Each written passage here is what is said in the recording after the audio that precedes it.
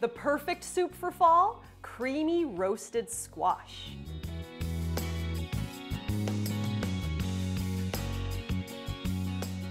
Squash has such a rich, nutty flavor, and it is absolutely delicious in a soup. And it doesn't even matter which kind you choose. Just pick 2.5 pounds of your favorite. From butternut to acorn, even pumpkin's great. Whatever you pick, get started by roasting it. Split your squash in half lengthwise and then scoop out all the seeds and the strings inside there. Gotta get a little bit of muscle in there to get it all out. Using a tablespoon is nice because you can get all the little strings out. Now, season it with a little bit of salt. Then put your squash flesh side down in a buttered baking dish.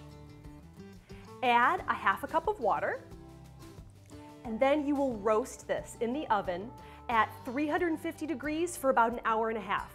You'll know it's done when you can poke it with a fork and it's nice and tender. While your squash is cooling off a little, melt 2 tablespoons of unsalted butter and add 1.5 cups of leeks. Season that with a little bit of salt and some dried oregano. I'm gonna rub it in my hand to release all the oils and the flavor. Now, we're gonna cook this up just until the leeks are tender and translucent. It should take about 10 minutes or so. When your leeks are ready, they should look just about like this. And now for your squash. Scoop out the flesh, but avoid the skin because you don't want the skin of the squash in your soup. Add that to the leeks.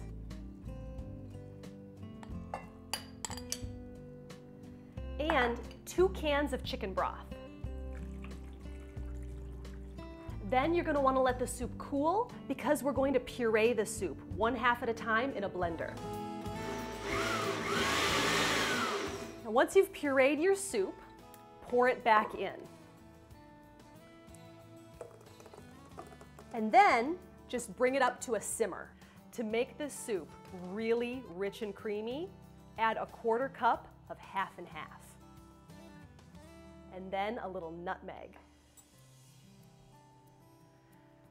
You're gonna wanna give your soup a little taste test to determine the seasoning. You can add a little salt or pepper, whatever it needs.